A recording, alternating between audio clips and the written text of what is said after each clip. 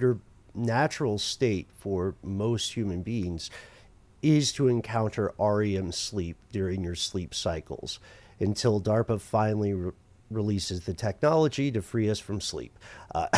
If DARPA, if you're listening and you need a test subject, I can't volunteer my colleagues, but I am so there. History is riddled with unexplained events. You can turn back now or learn the stuff they don't want you to know.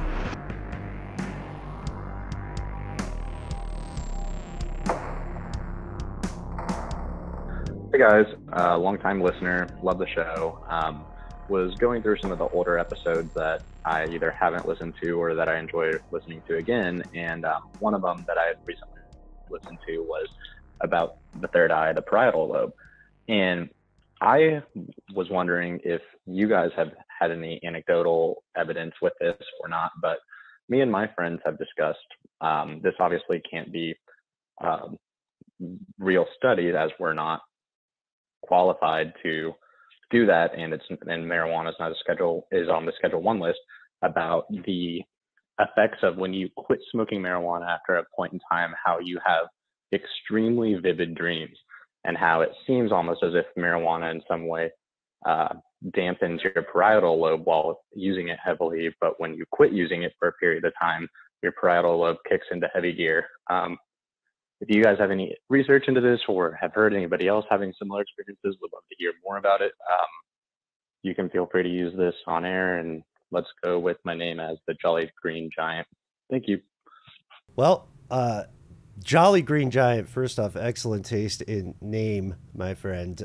Maybe it's just because I'm hungry, but I am feeling this vibe. It's a good question. It really is, because, just like alcohol, marijuana can diminish the quality of your sleep, specifically your REM stage, where that's where you're dreaming, right? So there are reports that say a lot of people who consider themselves regular, habitual marijuana smokers or ingesters of some sort do report they either don't dream or they don't remember their dreams.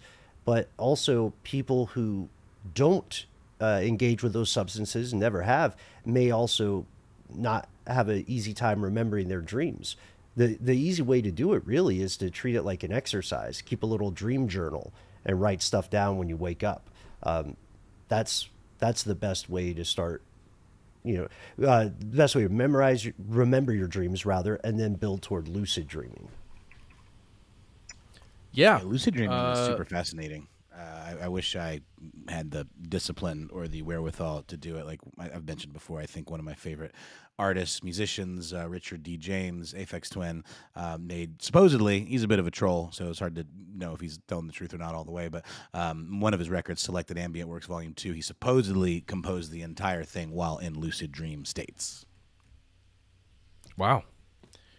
Well, okay, let's just quickly, let's go to the Jolly Green Giant. So the concept here, and I'm a little unsure, Mr. Giant, if that is your real name, whether you're really referring to the parietal lobe, which is kind of the top, slightly back part of your brain, if you're talking about that, or specifically the pineal gland, because I think in the episode we focus on conspiracies around the pineal gland and the functions of it either being inhibited or enhanced by drug use and meditation and other things. And the concept that pineal gland, that tiny little rice shaped and sized thing, is actually your third eye. But this is a fascinating concept to me. I've never connected the idea that weed smoking affecting your sleep may actually be affecting either your pineal gland or, your parietal lobe or whatever it is in some way, other than the kind of feeling you have while you are experiencing the high of marijuana, right? That sense of connection and strangeness. You always hear too about like certain drugs that people take to quit smoking, like I believe Wellbutrin or what's the one? Chantix. Chantix is one. They give you crazy dreams, and I wonder if that is in any way related. And also, you always hear about people saying, "Oh, don't eat spicy food before bedtime because that'll make you have crazy dreams too. And I read a quick study from Charles Bay, who's a sleep medicine doctor at Sleep Disorders Center in Cleveland, saying that heightened metabolism and temperature can lead to more brain activity, prompting more action during that phase that's so crucial for dreaming that you mentioned, Ben, rapid eye movement. Yeah, it's I mean, it's a real thing. It's your natural state for most human beings is to encounter REM sleep during your sleep cycles until DARPA finally releases the technology to free us from sleep. If DARPA, if you're listening and you need a test subject, I can't volunteer my colleagues, but I am so there. Yeah, so when you quit ingesting marijuana in one way or another, then your body is going to naturally resume its normal functions. Matt, I know that chronic marijuana usage does have an effect on the parietal lobe, but I'm with you, man. I think we're talking about the pineal gland in particular when we're thinking in terms of like third eye, et cetera, et cetera. You know, unrelated, one thing we didn't get to in that episode was the calcification of the pineal gland. Have you guys heard about this? Yeah. It's a real thing. Yeah, that was one of the major things, and it's connected to the fluoride conspiracies, right?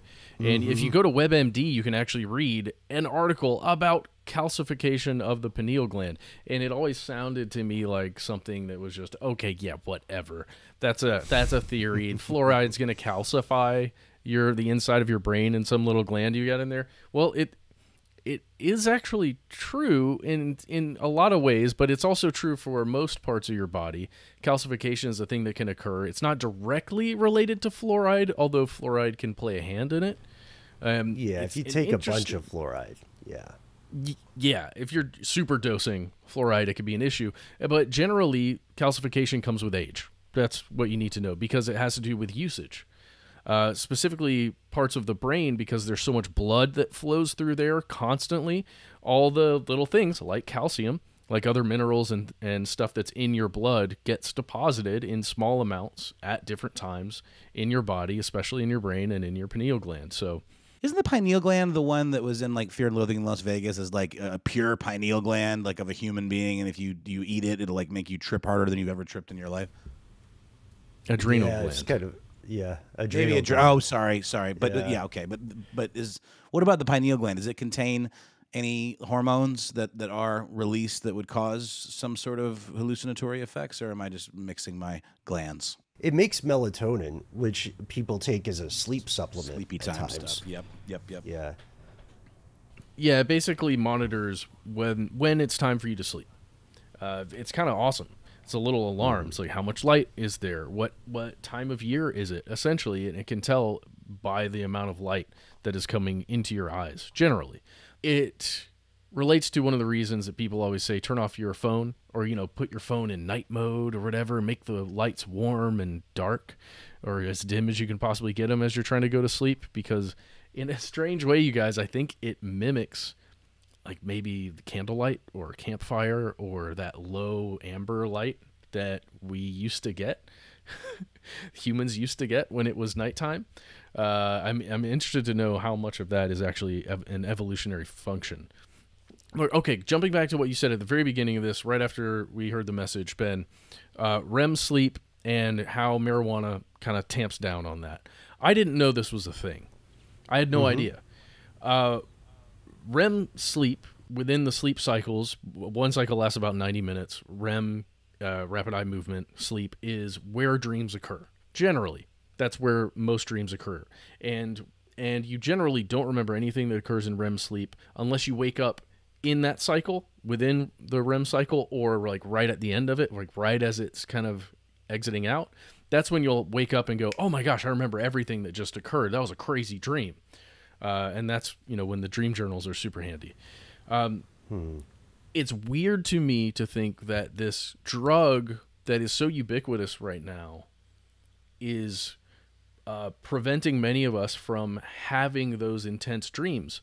Because, if you look at dream theory, one of the things that they do is help us, again, from an evolutionary perspective and psychologically, not work through and process things that we've experienced in the day, but it's like the brain is like reorging in a way, like playing back stuff that's occurred, remembering things, putting things away. It's weird to think that this drug that is so helpful to so many people is somehow preventing that, which feels like a long-term need that each human has to go through those REM cycles and to process things in their sleep effectively. I'm wondering what effect that's having on maybe America or the globe, or just people who are smoking more and more marijuana on a regular basis. Well, it's interesting too, because honestly, JGG, if I could call you that, honestly, there's not much science about this. And if you check out articles like The Cut, Why Your Dreams Go Crazy When You Stop Smoking Weed, shout out to Jesse Singal, you'll find that the experts don't agree. As a matter of fact, they're questioning the accuracy of studies that were done before. There were 6 studies that were acknowledged in the past. There are problems with some of the methodology, and they were back in the 70s. Also, I'll point out, and this is obvious to any weed enthusiast in the crowd today, the weed from the 1970s is not the weed from 2022. It's way different. You know what I mean? It's not your grandpa's. It's literally swag. your granddad's weed. That's what that is. Yeah. Yeah. Yeah. And this, so there will be strains are bred to have higher amounts of psychoactive substances, right? So if those substances do influence your sleep schedule or, your sleep cycles, then it would follow that a higher percentage of that stuff would have more of an effect, right? And you need to do a placebo experiment to see what happens if somebody smokes real weed one day and then they smoke that fake wizard weed or whatever it was the next day. Do they sleep the same way? And then also, how do you control for all the other variables? Because sometimes when people make a big decision to quit something, like if someone says, I'm going to quit smoking weed, it often comes with other life changes. And each of those life changes may have an effect on your sleep cycle in ways that you may not predict at first.